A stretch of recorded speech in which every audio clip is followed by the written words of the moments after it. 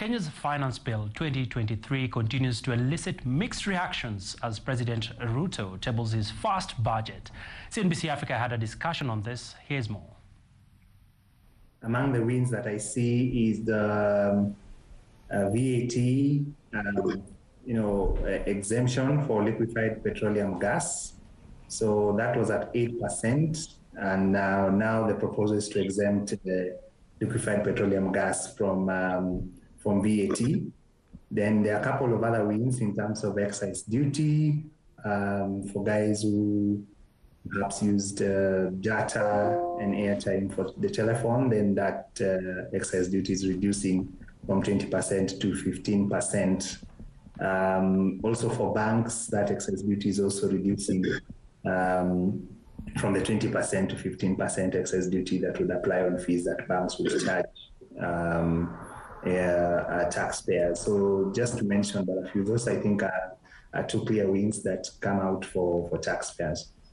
Great. Bernard, what do you think are the wins for taxpayers in this proposed bill?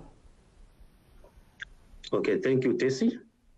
I can say that one of the biggest achievements that the finance bill proposes to introduce is what we call tax amnesty. How tax amnesty works is that the bill proposes to remove the application of the tax waivers and at the same time proposes to introduce the tax amnesty. Now, what the bill proposes is that if you have any penalties and interest that you had and you have already paid the principal tax by 31st December 2022, the bill proposes to give you 100% tax amnesty in terms of penalties and interest. That means, for example, if you had a penalties and interest worth 20 million Kenya shillings and you have already paid the principal tax, that means the government will give you 100% waivers in terms of penalties and interest. But at the same time, we need to appreciate that as much as the government is actually introducing tax amnesty, they have proposed to remove the provision which allows taxpayers to apply for the waiver application. So that's one of the biggest achievements to the business community and to the individual. Another achievement is about reduction of tax on rental income. It has actually been reduced from 10% to 7.5%. So that means it is to bring more landlords to the tax net, and a lot of people would be willing to appreciate and actually go and decide to pay this tax on rent, which will now be 7.5 instead of 10%. Another achievement is about excise duty, just like what my colleague has mentioned. We have been having issues with the Act, the way it has been worded last year, and the finance bill currently proposes to kind of exempt the local manufacturer plastics of certain codes from excise duty. So that's another achievement for the local manufacturers and also to promote manufacturing in Kenya. So those are just a few achievements we can mention. Thank you, Bernard. And just going back to you, Alex, I want you to talk about the inflation adjustment that has been brought into this whole mix. Do you think, what will it do to as far as predictability is concerned? It's quite a welcome move, especially for accessible products, the beers, the spirits, water, things like those. Because what used to happen is that with every finance bill, you would find some rate that was being increased by the Kenya Revenue Authority for those accessible goods. And then you also had the commissioner then having power to actually then adjust those excise duty rates due to inflation. So as you know, inflation is not something that you can actually plan your businesses around. And it's also, as a business person, you're not sure how to then plan your business to factor in things like excise duty, which would change every year, and 2 times in a year sometimes. So it's a good move to remove that annual excise duty inflation, so that at least businesses now can be certain that within a certain period, the excise duty rate will remain fixed. Indeed, that is a win for businesses. And Bernard, coming to you, talk to me about the turnover tax. And some feel that it is not, it was not really well thought out. What are your thoughts on this, the turnover tax? When you look at the provision of the turnover tax, maybe we can give a background of the turnover tax. When you are under the regime of turnover tax, we call it TOT. It means that you have to pay 1% in terms of gross sales, which is actually the final tax. So when the bill proposes to introduce a further from 1% to 3%, we also need to understand they have actually reduced the threshold from 500 Kenya shillings to 15 million Kenya shillings.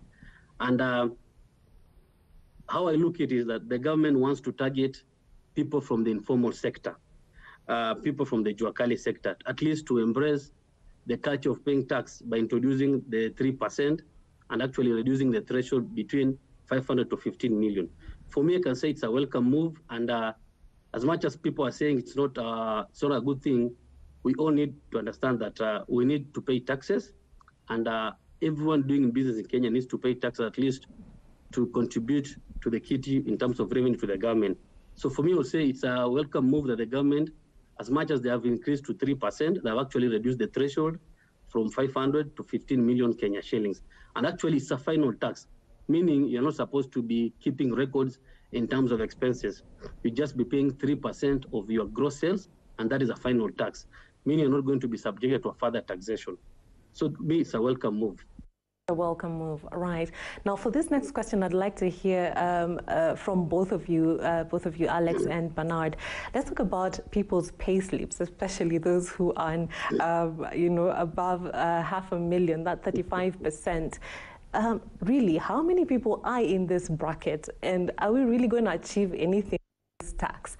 I want to hear both your thoughts. Alex, let's begin with you.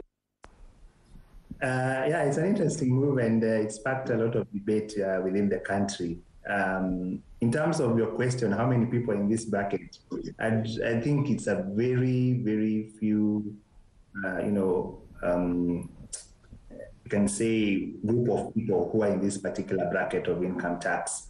But what the carrier is looking at these are people who we already know are earning this money.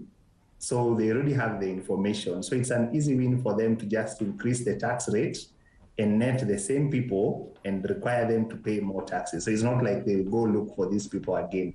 So it's an easy route for KRA to just collect more taxes.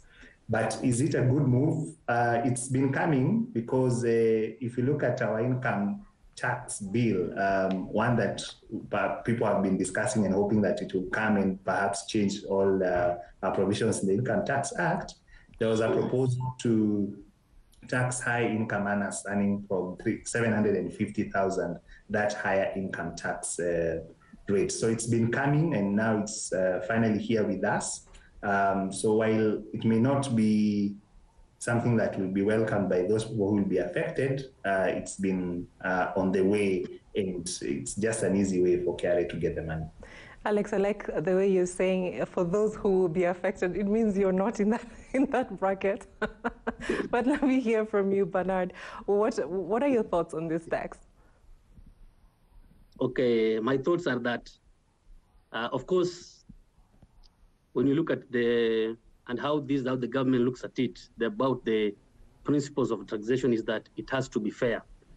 So I'm trying to look at is that if you're going to demand that people are going to get salary of worth 500,000 and above to pay 35%, are we actually trying to be fair to the people earning that 500,000 and above and bringing down, and the people earning less than 500 are not supposed to pay it?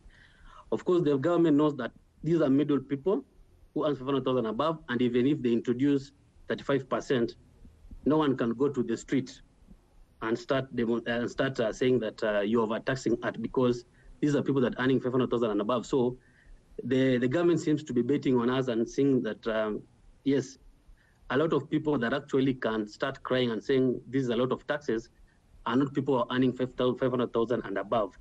So for me, I say, yes, the government wants to add more revenue, but I am not sure whether our National Assembly will actually pass it because majority of them are being affected, and that means any money that they're going to receive in their pocket is going to be less 5%.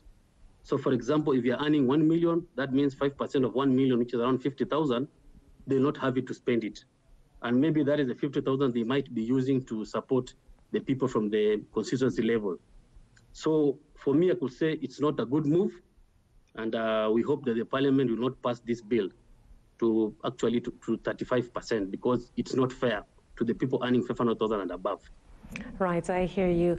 Alex, the other tax that I'd like us to look at is the housing fund deduction at 3%. And some feel that this should not be forced, that, people should do it voluntarily.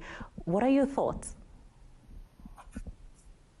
For me, I agree with the people who are saying it shouldn't be forced. It shouldn't be forced on you.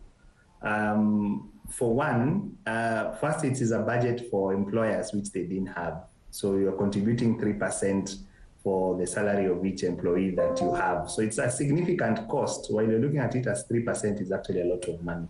Then for the employee, deducting again 3% and contributing to the fund, it means it's an extra place to spend, but you hadn't even planned for it. You have other things, perhaps you're even in loans. And then the government is saying we actually want to prioritize 3% of your money to go to a housing fund. And to make matters worse, woe unto you if you're not eligible for affordable housing, because then your contributions will just continue going to the government, and you can only get out after 7 years or after retirement. And if you get out, the government again is looking at you to actually penalize you more and tax this amount that you're getting out of the fund. So there are conditions there. You either take this money to a retirement scheme or to your spouse or to your children, but the minute you say you want it in cash, they tax you again. And I wish things were working as they, as they ought to work, because if the houses are ready and you can clearly say that they're in a good place, you actually want to purchase these houses, then good enough. Participate, work with the government to get to the house that you want. But the houses are not yet there. So even though the government says it will work with these funds to prepare the houses, will they be to a standard that you would like? Will they be in a place that you would like? So there are quite a number of questions around these contributions, and I agree, it shouldn't be mandatory. Indeed, those concerns that you've raised there of double taxation as far as this particular tax is concerned. But not coming to you, there is an industry that also feels a pinch, and that is the betting and gaming industry. And many are asking, will this industry stand? As far as all these taxes are concerned, what will be the fate of this industry? Thanks. In Kenya, there's a lot of betting actually going on, and a lot of companies are actually generating billions and billions of Kenya shillings in terms of revenue. So when the government wants to widen the definition of the word winnings and maybe to increase taxes on betting, for me, I see the government have seen that this is a cash cow for the government to generate more revenue, because in Kenya, the practicability is that majority of the Kenyans will try to bet in order to see whether they can become few millionaires. And by them doing that, the government wants to collect more revenue. So to me, I'll say the bill proposed to increase tax, and despite the bill proposed to increase tax, I can assure you that Kenya will still continue to bet, and the government still continue to get more revenue. So for me, I'll say it's a good move for the government to collect more revenue, and I can see they're going to achieve it, because a lot of people in Kenya actually wants to bet in order to win those jackpots. Clearly, we'll still continue to keep a strong focus on the finance bill, even as Kenya prepares to table its fiscal budget for the year 2023-2024.